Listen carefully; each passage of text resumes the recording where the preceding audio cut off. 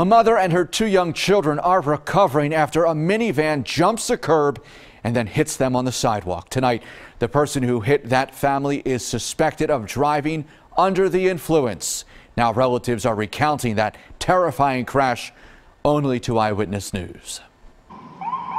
The remnants of a terrible crash litter a West Philadelphia sidewalk. It was Saturday night, 52nd and Chestnut, a mom out with her 7-month-old son and 5-year-old daughter. Out of nowhere, this van jumped the curb and police say, like a torpedo, shot into the young family.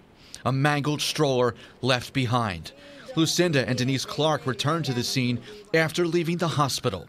Lucinda's daughter remains hospitalized. The car just came up on the pavement and knocked the whole car seat, knocked the baby up in the air out the car seat. Miraculously, her grandchildren survived and were discharged from the hospital earlier Sunday. But her daughter will have a longer road to recovery, she said.